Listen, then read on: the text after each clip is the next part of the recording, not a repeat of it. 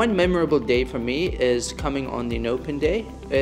I saw the campus being really vibrant, and I got to meet students and student ambassadors and staff members. I spoke to the leader for student ambassadors, and she really encouraged me to join them. So as soon as I became a student here, I applied and I got accepted, and I get to do that as a part-time job now.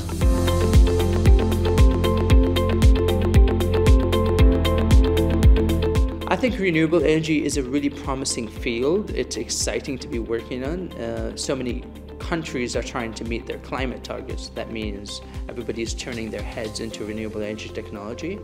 Cranfield, because it has an astounding reputation in engineering research.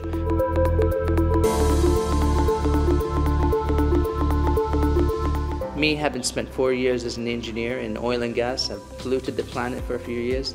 Now I've come green. I chose to do renewable energy, and I think it's a field for the future.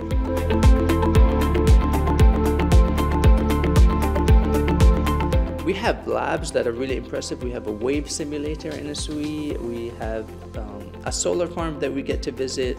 And a really impressive thing about the campus is that we have an airport here, so you get to see airplanes taking off and landing.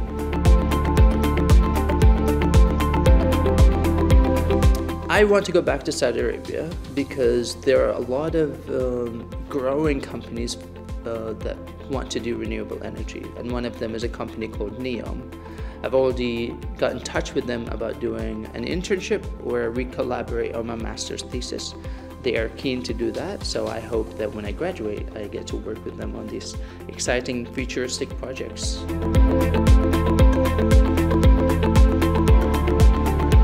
I think it's unique, it is enriching, and it's fun.